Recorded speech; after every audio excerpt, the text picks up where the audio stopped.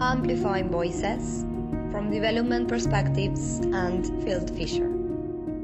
Welcome to the second episode of our Amplifying Voices podcast series. In this episode, Flo will share with us the challenges of seeking asylum in a new country without knowledge of the language, its culture, or without a strong support network. She also shares about how she overcame some of these obstacles and tells us about the people who helped her along the way. So for our next podcast, we're delighted to be joined by Flo. Flo is going to share her very interesting story with us today. Flo, how are you? Did you have a nice weekend? Thank you, Paul. Yeah, I had a nice weekend. Thanks God. Yeah, thank you. Hopefully you had a nice weekend too. Yeah, very good. Very quiet, which was needed. I suppose getting started, Flo, with your story, maybe if you'd just like to start from the beginning, where does your story start? Yeah, actually my story starts when me and my partner were forced to flee our country and to come in Ireland to seek asylum in 2018. This is when our story begins, and it begins right in the Dublin airport when we arrive, and we immediately asked for asylum in the airport. And what were your first impressions when arriving in Dublin airport? What emotions did you have? How were you feeling? To be honest, thinking about that, because it's two and a half years ago, but I remember perfectly, I felt fear in my heart, in my being. I felt insecurity. I didn't know what is gonna happen to me or to my partner. I didn't know what to expect. So you arrived in Dublin airport and sought asylum immediately. And what happened next? Next, what happened is that they sent us to an office which is called International Protection Office, or IPO, when we were supposed to tell the reasons why we came here in Ireland and why we are asking for asylum. And then suddenly, after doing this first interview, they sent us in a B&B, and we stayed there for 2 years in that B&B, which is called emergency accommodation. Wow, and so 2 years in the B&B, and what was the B&B like? Was there many people around you that could provide support to you, and yeah, what was the support structure like for you? Well, Paul, actually in the beginning, we didn't know anyone in this country. We did not have any family or any friend or any known person which could offer us at least emotional support. When we first arrived at B&B, actually, I did not know how much we're going to stay there.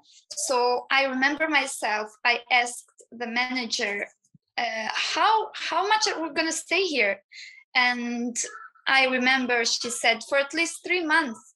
And I looked at my partner and I was so happy, because I knew it at least that for 3 months we're going to be safe away from our country, because I was constantly in fear that maybe they will turn us back. And when she said 3 months, it was a lot of time to be saved. So I felt happy about that. There were a lot of people, about 30 other people, 30, and it was very hard to live in a B&B with 30 other people and using the same washing machine. We had just one washing machine, just one kitchen. Everything was just one, and you have to share between 30 other people. obviously a very challenging situation to arrive and not know people, and have such uncertainty hanging over yourself and your partner. In terms of your first few months, was there any other challenges? Practical challenges. Of course, you've mentioned some challenges about, sharing a small amount of utilities with a large group of people. But was there any other challenges that you faced? Yes, a lot of challenges. I would say my English was very little, so it was a barrier for me for everything. We were situated in the middle of nowhere, where there was no bus station, no institutions or groups when I can participate or integrate myself. We had no the right to work, so we could not also ask for, to work, because work in itself is a way of integrating yourself, and there was a lack of transport. Obviously, being an asylum seeker, you are not allowed to drive, and being in a remote area where you are surrounded by let's say by trees are beautiful, but I mean in the sense of integrating yourself, it was very hard, because you don't have the right to drive, you don't have the right to work for 9 months, you are limited, and you are forced to live in that institution to follow those rules, which are very damaging for people who live there. Absolutely. And with this huge wealth of challenges that you had to face, were you able to overcome any of them? And if so, how? Did you receive some help from people? Well, obviously, when you are in a situation like this, the first instincts are, okay, I have to go out of this. I cannot stay like this. You can stay for 1 month, 2 months, 3 months. If you are very patient, 4 months, but not for 2 years. You have to do something. And what me and my partner did, we start to participate in an English class that was in the town. Obviously, we need transport. The transport was coming once a day, just once a day. It was arranged after 3 months. We stood there, and we both started to go to the English classes. And this was the first step. Once we start to learn English, then it was everything more easy. We started to go to the church, and there we started to know new people. The priest of the parish would come sometime to visit us. He was the first friend we had, actually, the first real friend who tried to help us. And after I gave birth to my daughter, Olivia, the public nurse was coming to visit me, and she became a friend to me. And also she suggested me some other organizations where I can participate. One of them is Life Start organization. I don't know if I can mention it, but the person who was visiting me from this organization was so helpful. Being a new mother for the first time, you are already full of insecurities, but these people helped me a lot to overcome all these insecurities that I had. The teacher for the English class helped me a lot. And step by step, I was creating this little circle of people that I know, and I know that I can trust them.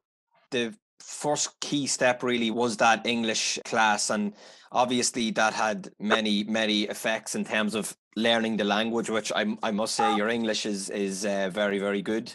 And that spilled over into other areas of life. So with church, and then of course with having your baby, and becoming friends with the nurse who came out to you.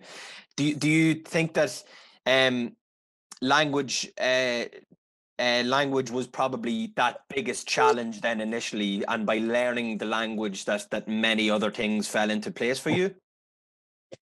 Yes, the language was a big barrier for me, but starting to improve the English opened me so many doors. Thanks to the fact that I learn English, I also started an online class about healthcare. And I finished a course which is called QQI Level 5 in healthcare. And if I did not know English, it would be very, very hard to finish the course. It's very clear how learning the language just leads into so many other positive outcomes and leads to further education opportunities. So you spent 2 years in the B&B, if I remember correctly. What happened after the 2 years? What were the circumstances where you moved from the B&B? Unfortunately, it was becoming very hard to live in B&B for so long, especially when you have a small child to look after. And we had just one small room, me, my husband, and my baby. And we had to cook by turns. So in specific time, once in 2 weeks, I had to wash my clothes. So I needed to wash more because I have a baby. There were some certain rules that really were making my life miserable. And we asked for transfer from the institution who was responsible to move asylum seekers from one accommodation to another. And finally, after trying so much and so many times, they moved us. They moved us to another center, which was 3 hours away from the B&B. And when the transfer came, I was hoping that it's going to be maybe another room, but in another place, in another county. But when we came here, I was so surprised that I found that it was like a cabin, a mini apartment. When you have the basic things like your washing machine, a little kitchen, fridge, and your own bed, and I was extremely happy because for 2 years I was living in that small room when I was not even allowed to eat in that room because the management would say, oh, you attract mice, and so you were forced to eat just the 3 meals, and you cannot eat or do any personal thing in your room, like keeping a heater maybe or a small fridge. You moved from maybe a more restrictive environment to an environment with a little less regulations and rules, and this helped with raising your newborn baby and just having a little bit more flexibility to do some of the basic things like cook and wash clothes and all of this kind of thing. Yes, are very important for a woman. Maybe it looks like not very important thing, but it's a very important thing for a mom to have these basic things, opportunity, Well, I guess it's the point also that maybe there's some things that we can take for granted sometimes that may not have been the case in the B&B that you stayed in, but seems to be a little bit more flexibility. And are you currently still in this accommodation? Yes, I'm still in this accommodation. Unfortunately, I did not receive my status yet because you are going to be an asylum seeker is supposed to be for a temporary time.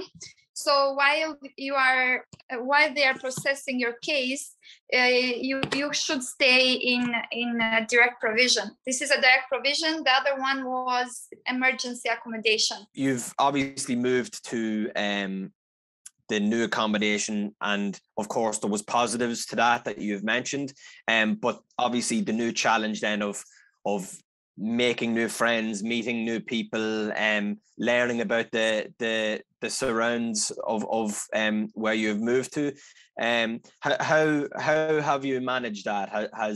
Have you been able to do this? Have you been able to meet new people and make new connections? Well, Paul, actually, when we moved here, it was the peak of the pandemic. So we moved here about 6 months ago because we have 2 years and a half in Ireland in total. And everything was closed,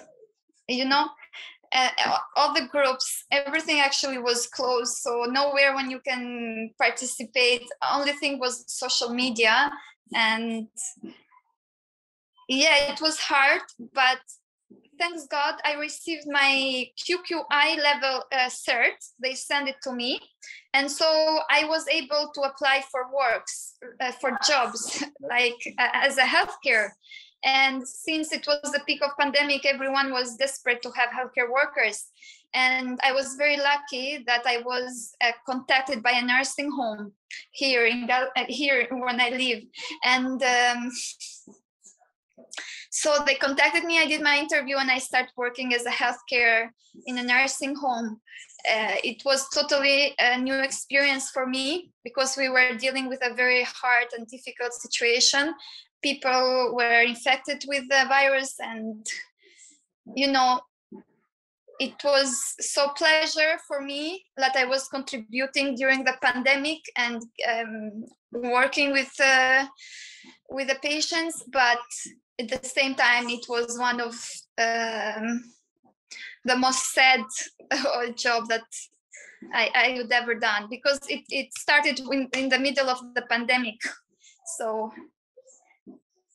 yeah, and there in the job, that I was doing, obviously I met other people and I made friends, and not everyone knew my story. Like, I would not go there and say, oh, hello, I'm an asylum seeker. Obviously, I don't want people to know me for being an asylum seeker. I want them to know me for who I am and what I can do. And yeah, this was the only friend resource, let's say like this, a place when I can make friends. The Sure. only one. And I think what you said there is really powerful, Flo, in terms of how you identify yourself. You don't identify yourself as an asylum seeker, you identify yourself as Flo, and that's the person who you want people to know. And yeah, no, very, very, very powerful. And the pandemic, of course, affected everyone, no doubt, but again, we can see how in your circumstances, moving to a new area in the middle of the pandemic again can bring up challenges that maybe other people don't have to face themselves, you know. So I suppose listening to the perseverance you've shown, the resilience you've had, the and the action that you've taken over the last number of years, looking to the future, what are your hopes and dreams for the future, I suppose? My dreams. I don't know where to start because I have a lot of dreams, but I will tell what are my immediate dreams. I please God that very soon we're gonna have our status, and we will not be like asylum seekers forever. I mean, so, and once you have your status, you have a lot of rights. You have the right to drive. You have the right to work without being like forced to renew this work permit every 6 months. I think now is every year. I'm not sure. And yeah, this is the biggest dream at the moment, so I can get out of this system, you know, because when you live in a system like this, you are institutionalized, and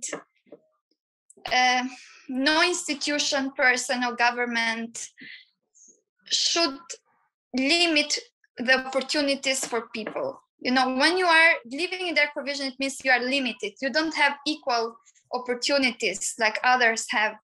And I understand this is a process, but when the process takes too long, it's very, very damaging. So I hope I will have my status very soon and we can get out of direct provision then. My dream is also to finish I'm going to start a course on September, so about education. And in the same time, I'm also engaged, volunteering in helping women in direct provision. I have a group of 31 women here when I live, and I am in contact with some charities. And I always tell them, okay, I have this group of women living here. Some are single moms, some are ill, some are old, and they need a lot of support and maybe sometimes even material things. So I go and ask for them. This is what I do. Wow, and I mean to have the strength to not only have worked towards improving your own situation in the last number of years since you arrived, but also helping others as well. I mean, yeah, that's amazing. That's amazing. So keep up the good work on that side, I would say. One last question I would have, and I suppose for our listeners, for you, what's the message? What's the lesson you would like people to take from your story? You know, that maybe they can apply in some way to their own lives. I want to say that everyone in life will be in a difficult situation once or twice. It depends. And this was my, and is still my, difficult situation in life. Living in dark provision emergency accommodation is the biggest difficult thing that I experienced in long term. What I want people to know is that asylum seekers, they are not here because they want to, but because they are forced to. So many people, they compare us and say, oh, you have to be grateful, because there are people on the street. And this is something that I understand, but we are very grateful, and all we want is that people to know that we are not just asylum seekers. We are more than that. We have our own philosophy of life. We have our own culture, our own contributions to make. I suppose everyone has a lot of contribution to give to society, or to the place where they live, to their friends, or to their family. So let's try to help people that we have near. I know that connects a lot with our work and development perspectives in terms of being the change you want to see in the world.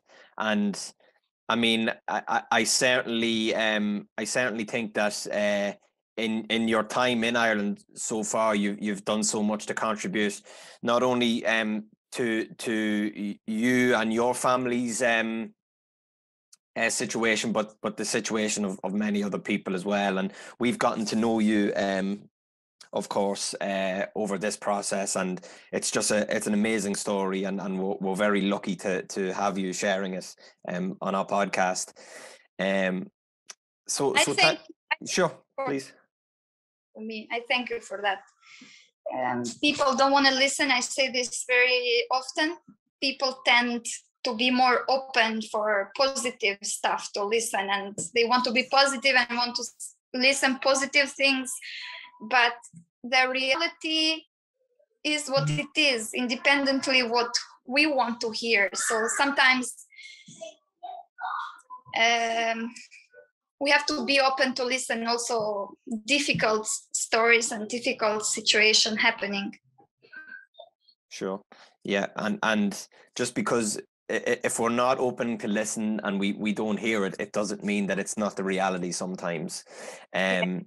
For sure. But I would like to thank you on behalf of the Amplifying Voices podcast and Development Perspectives for your openness, your honesty, and your courage in telling your story. And I just hope that people listening can take some inspiration from it, because I know I certainly will. So Flo, thank you very, very much. Yeah, and that was great. Thank you for having me, Paul. Thank you for giving me the chance to express myself, and Thank you for being there to listen. This is very, very important for me. Thank you for listening.